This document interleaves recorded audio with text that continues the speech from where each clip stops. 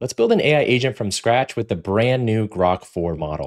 All right, so I'm inside n8n. I'm just going to search for AI agent, and then I'm going to attach the brain, which in this case is going to be Grok 4. So we're going to hit the plus on the chat model. We're going to scroll down to XAI, and now we just need to connect our XAI account. So to do that, actually super easy.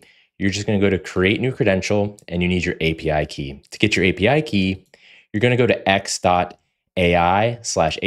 I'm going to hit access Grok 3 API, even though we're getting 4. You just need to set up some billing. So you just need to give it like $5.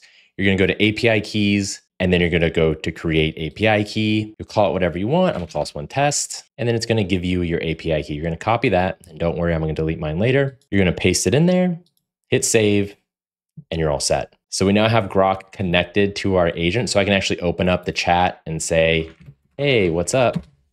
And then Grok is actually going to respond to me. Now, like all AI agents, I can add memory, right? This is going to let it remember the last 5 conversations, doing that. And then I can add different tools, right? Like I could do something like a Gmail tool, and I can click these little stars right here. And now Grok is going to be able to figure out, based on what I tell it, who to send the email to, what the subject should be, and what even the message should be. And there's all sorts of tools we can add, right? We could also add an Airtable tool so it could update things, and we can go on and on and on, adding different tools to our AI agent. But it was as simple as that to go inside of n8n and connect good old Grok 4, right? Actually really, really easy to do. So if you're looking for guidance on how to create simple AI agents or more complex AI automations, just go ahead and comment Grok down in the chat, and I'll send you all of these templates.